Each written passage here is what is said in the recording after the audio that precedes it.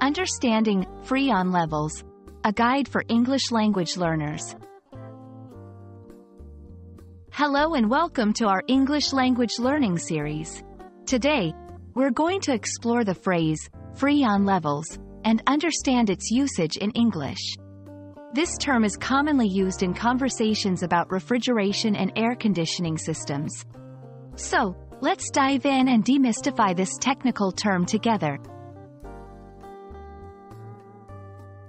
Freon is a brand name that has become a generic term for any of a number of non-combustible gases or liquids used primarily as a refrigerant in air conditioning systems and refrigerators.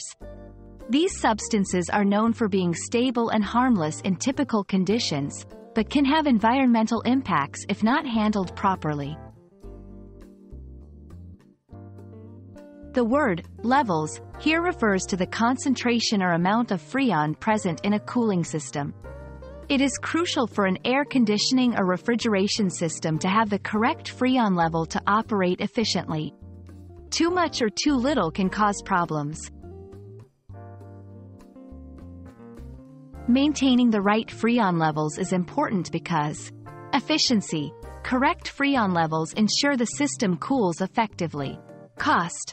Systems with incorrect Freon levels can be more expensive to run. Environment.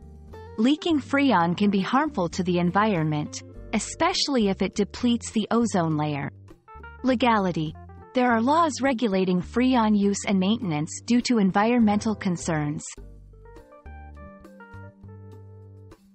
To check Freon levels, a technician will use gauges to measure the pressure of the Freon in the system, which indicates whether the amount is correct.